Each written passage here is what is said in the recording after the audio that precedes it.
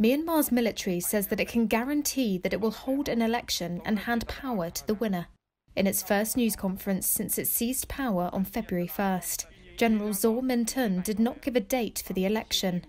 The military also denied that the ouster of civilian leader Aung San Suu Kyi was a coup, or that government leaders were being detained.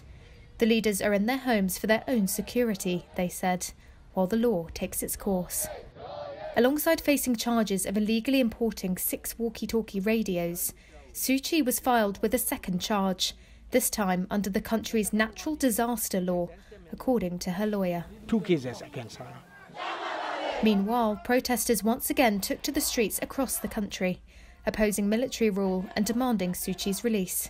Railway staff laid down on tracks outside the larger city of Yangon, and strikes by engineers and civil servants continue to cripple many services and government functions. A UN envoy is warning the army of, quote, severe consequences for any harsh response to the demonstrations. Violence has so far been limited, but police have opened fire several times, mostly with rubber bullets, to disperse protesters.